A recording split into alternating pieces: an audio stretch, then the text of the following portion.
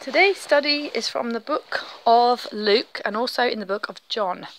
And we're talking today about Jesus' betrayal by Judas Iscariot and the soldier, the servant who had his ear chopped off. Okay, so starting in the book of Luke, we find a story in fact, actually, we'll start in the book of John. So here's a picture, first of all.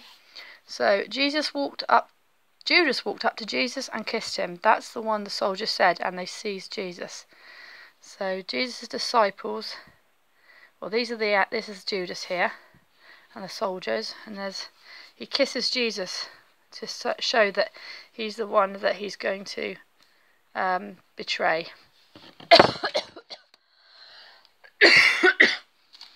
So from the book of Luke, from the book of John, chapter 18, Jesus' betrayal and arrest.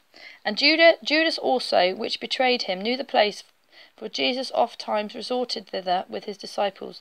Judas then, having received a band of men and officers from the chief priests and Pharisees, cometh thither with lanterns and torches and weapons. Jesus therefore, knowing all things that should come upon him, went forth and said unto them, Whom seek ye? They answered him, Jesus of Nazareth. Jesus said unto them, I am he. And Judas also, which betrayed him, stood with them. As soon then as he said unto them, I am he, they went backward and fell to the ground.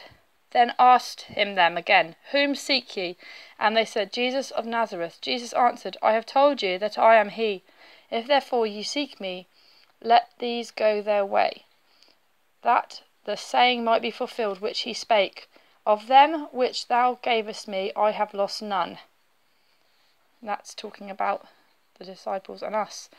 Then Simon Peter, having a sword, drew it, and smote the high priest's servant, and cut off his right ear. The servant's name was Malchus. Then Jesus said unto Peter, Put up thy sword into the sheath. The cup which my Father hath given me, shall I not drink it? So that was from the book of John. And then in the book of Luke, chapter 22, verses 50 and 51, going from the part where the man had his ear chopped off. And one of them smote the servant of the high priest, and cut off his right ear. And Jesus answered and said, Suffer ye thus far. And he touched his ear and healed them. Then Jesus said unto the chief priests and captains of the temple and the elders which were come to him, Be ye come out as against a thief with swords and staves? When I was daily with you in the temple, ye stretched forth no hands against me, but this is your hour and the power of darkness. So Jesus knew everything that was going to happen to him. He knew he was going to betray him. He knew everything. And so for us Christians, when we know what's going to happen, we know the end, we know the beginning, and we know the end. It's the middle bit that we have to go through, which is the interesting part. But as Christians, if we take the example of Jesus, that if someone who is not Christian treats us badly, then remember that treat them as Jesus would.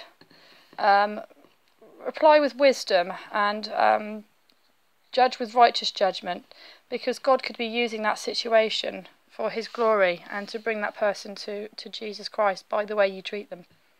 Okay?